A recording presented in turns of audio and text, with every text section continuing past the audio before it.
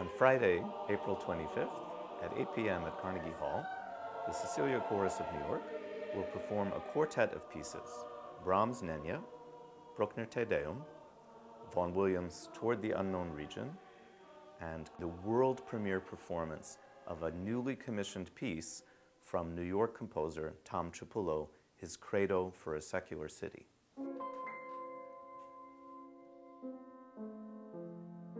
I researched a little bit about Cecilia Chorus and what they do.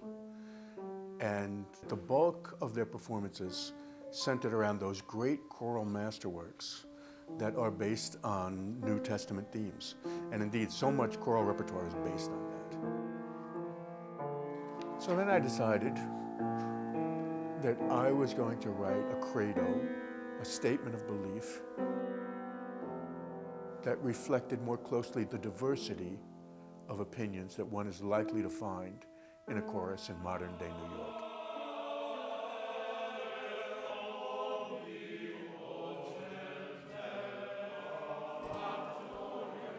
The credo movement keeps getting interrupted by doubt, little voices of doubt that crop up in the chorus, and they whisper at first.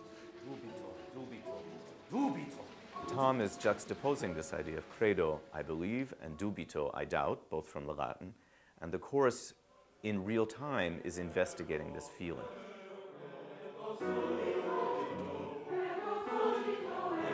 And the fugue itself keeps getting interrupted by the Hallelujah Chorus, by the Brahms Requiem, the Fauré Requiem, the Mozart Requiem, all these different great masterworks of music.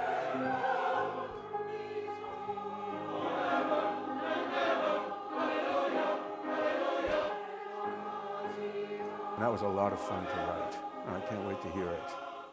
And the poor chorus has to sing it.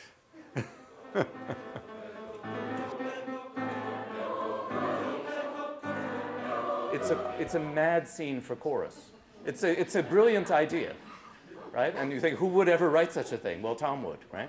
So, okay. The piece itself is a journey. It's a journey from belief to doubt, to reconciliation, to acceptance, and finally to peace, I hope.